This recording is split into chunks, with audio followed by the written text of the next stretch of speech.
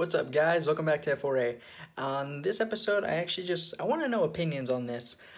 For those of you that don't know, Avatar: The Last Airbender, is on Netflix. Great series, fantastic series to watch. Absolutely worth rewatching. Most of us grew up watching it too, like those around my age, and I'm 28. So I want to know your opinions on this video. Just which bending ability do you guys think is the most powerful?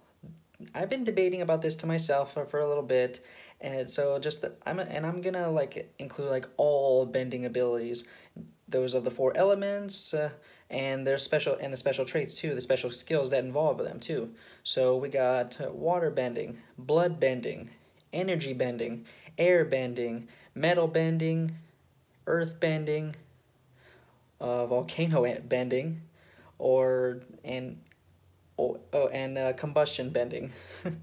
So which one of these like several different bending styles do you guys actually believe is like the most powerful out of all of them?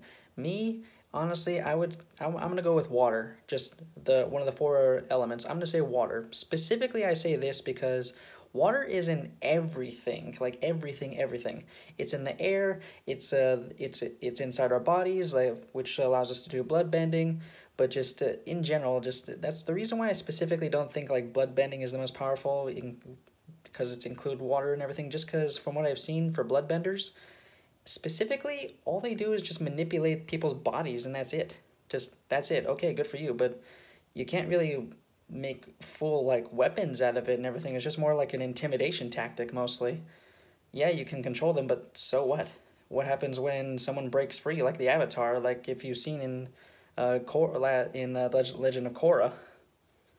So just me specifically, I'm gonna go with I'm choosing water, very specifically water bending, because like I said, water's in everything, and you can actually like manipulate it completely, and it's just intense. Just let me know what you guys think. I actually do want to know opinions down below. Comment down below. I actually do want to talk about this with everyone.